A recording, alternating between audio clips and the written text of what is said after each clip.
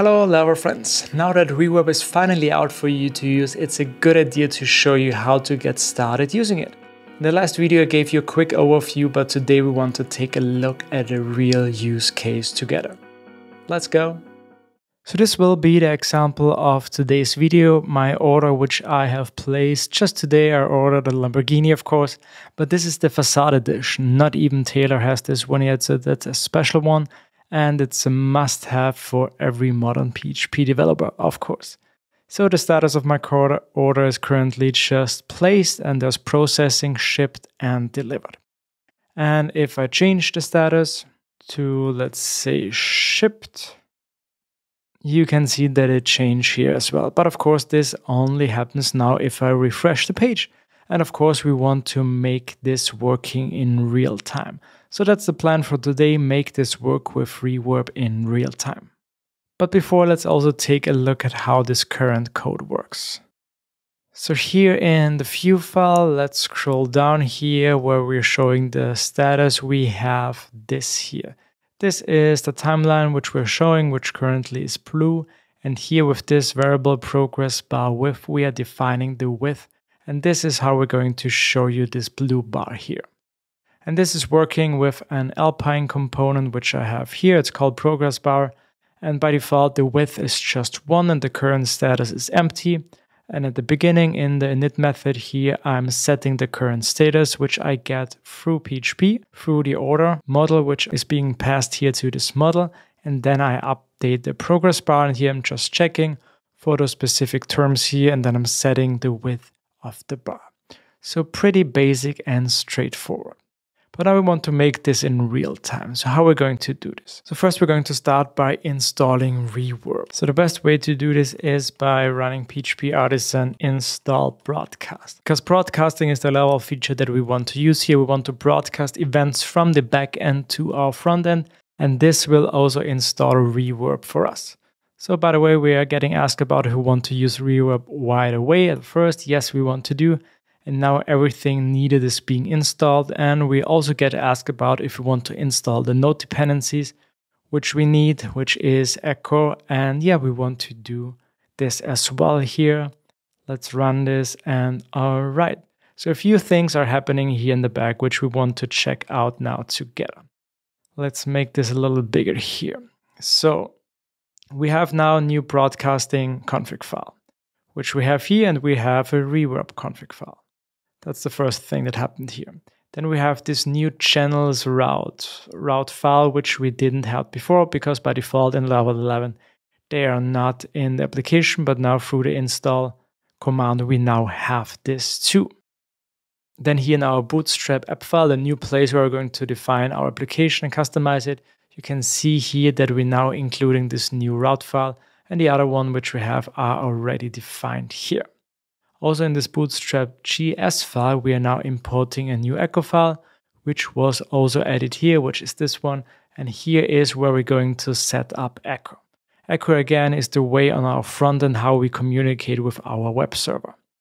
And of course, in our environment file, we want to make sure that those Reverb settings are being set. So these are the ID, key, and secret are just random keys that you can define, but which are needed as well. And then, of course, inside our application, we need an event. And I have already created one. This is called order shipment status update. So this is being thrown whenever the status of one of our orders has been changed. It receives the order and the status. And then here, most importantly, we are using the broadcast on method. So this means we want to broadcast this new event also for the front end through a new channel here. And the channels is called orders. And then the ID of our order, which in our case is the ID of 1. And of course, you also need to make sure that you implement the should broadcast interface. All right, at this point, we are good to just spin up our WebSocket server, PHP, artisan reverb start. And voila, here we have our WebSocket server. All right, of course, but there is also some stuff that we need to do on our front end. So let's get back to our product here. And here in our init method, we also want now to connect to the WebSocket server. And this is how we do this with Echo. We are using a specific channel, and the channel name is orders.1 in our case, because 1 is the order which we have in our database. We only have 1. Then we're listening for this specific event from our backend. And if we receive this event, we're going to use the status which we are providing as a public property in our event. And then we set this, and then we run our update progress bar method again. But now we have the status in real time. So with this in place already, we can check if our connection from the front end to the WebSocket server is working. Let's show the dev tools. Let's go to network and then to our WebSocket server. And then we're going to refresh. Let's make this a little bit bigger here. And if we check out here the messages, we can see there was a subscribe event to our channel orders.1 and subscription succeeded. All right, so we are now successfully connected to the WebSocket server from the front end, which is great. But now, of course, we need to somehow trigger this event being dispatched in order that we see this here on our front end. In order to do this, I have prepared this artisan command order update status, which just receives a string. So this one here, shipped, for example, or processing, and then it will change the status and it will dispatch an event. That's what I'm doing in this command here. So let's check again what's the current status of our Lamborghini. It's shipped. Let's change this now to being processed. Let's run here. We can see here this event was dispatched and we're receiving this data here with the status being processed. And if we make this a little bit smaller here, we can see now this has changed to be processing. But yeah, we want to see this now in real time, so let's bring this now together. So all right, on my left, I have now my IDE. And now I'm running this command again. Let's check again, we're currently at being processed. Let's maybe change this to delivered. And we now should see this in real time being changed, and it does with a nice animation. And now it seems like my Lamborghini is here. Now I can go outside and pick it up. Of course, if we change this now back to processing again, you can see this works as well with a nice backwards animation. But yeah, now this is real time because now we are connecting through the backend to our WebSocket server and then to the front end to our application here. And this works just super nice and smoothly. And look how cool this is for users to see this in real time. So one thing you might have noticed here that in our event, we are using a channel which is a public channel. So this means everyone can listen to this channel with the right name.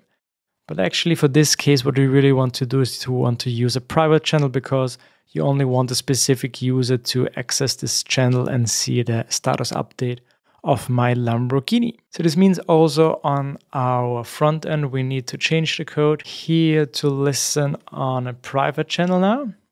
The rest should stay the same. But if we refresh now, let's go to the network tab and to the Ajax calls, you can see here that we are here making a call to broadcasting auth. So we are trying to authenticate this request and we get a forbidden back. This is because we have not defined on the backend yet who is allowed to see this. So this means back on the backend in the new routes channels files, which was created through the broadcast installation command, we now need to define this. And this looks like this here, where we are defining a channel orders dot then the order ID, and we are getting here the user and the order ID. And then we're just making sure that the current user ID is also the one which belongs to the current order. All right, let's try this again. And you can see we still see a 4 or 3 forbidden because we are not logged in here. So let's change this, log into this application here as Christoph. And let's check this now again. And now you can see we get a 200 response back because I'm the correct user. And now authentication is now working. So this also should means, let's run this again, change this to delivered. And you can see this is now working as well, but now also on a private channel where this should be.